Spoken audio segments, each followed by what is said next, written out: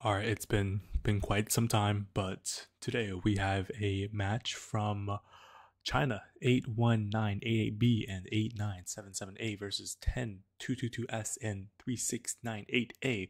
Seeing two of these teams somewhat compete at the world stage. Just kidding. Artemis was actually the skills world champion last year, I think, if I was not wrong. But anyways, I'll be hopefully posting some more once I have more time. But we're gonna get into this match. This match has some of the best autonomouses I've seen. Autonomous, whatever. We're gonna see Artemis gonna fix filling up that sensor first, heading to the side here, grabbing a lot of match loads. All these robot designs are relatively similar. The three here, running a Raeguan style front to back. I think that's what we're gonna call it now, Raeguan. And we're gonna have a much more basket like S robot. It's actually an S-shaped robot. So, anyways, the match is pretty much already ended at this point with completely filled long tubes and a sensor that is in control of red. So we're gonna see this go to red. I'm pretty sure because of that center position there, which is very strong. But as the driver control starts, we're gonna see red going to play some match loads on this side, while the other side is content to just kind of hold still there. I'm going to pause it real quick. Go back a little bit here.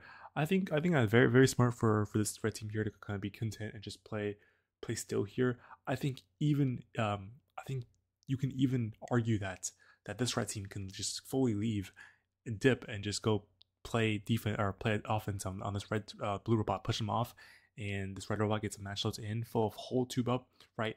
And there you have it. You have the win conditions, right? You have that autonomous win. You have control zone control and park, right?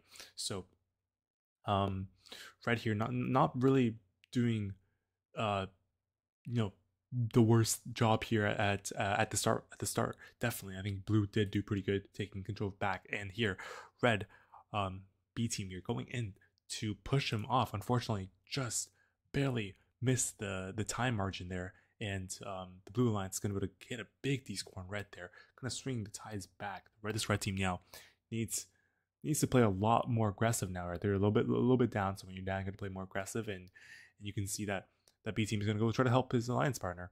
His alliance partner gets a nice little control of that control zone back, a huge D score as well from them. All right, they got to really lock down this pipe now. When you see an mostly empty pipe like this, you got to lock it down. You got to make sure that the opponents can't really score anything in it, so they got to both play on this pipe now. But they're not going to really do a whole lot of scoring. I'm going to be proven wrong here. Doesn't look like it. They're not going to do a whole lot of scoring, which they should be doing. And blue's going to get a pretty easy D score since none of them are here, right? And they're going to try their best here, but not a whole lot of blocks are now scored. Everyone's getting a whole lot of D scoring. Red still has control of that center there, so do you have to be kind of keep that in consideration. You gotta have your drive coach be telling you who's in control of that center, and red's gonna sneak a quick little 2 or 3 blocks there on the side as blue hits a D score in the center. Right, not looking too good for red. It looks like they might have DC'd here in the corner. They get back into the game, lost about 6 seconds, and it's looking very close still. Blue does have control of that center, so red should try to get a D score there. Right, I see a lot of teams fighting for that center at the very end there, since that's the one thing that a lot of teams don't consider. And red does get a D score, nice little score and D score there. It looks like it's tied, however, 3-3 on that center, and looks like they're content to just keep that tie because they will get this one because they have the Auton and they are up slightly on blocks on the sides, and they have that center, so they are going to win with no parks. And this is a very competitive match from China.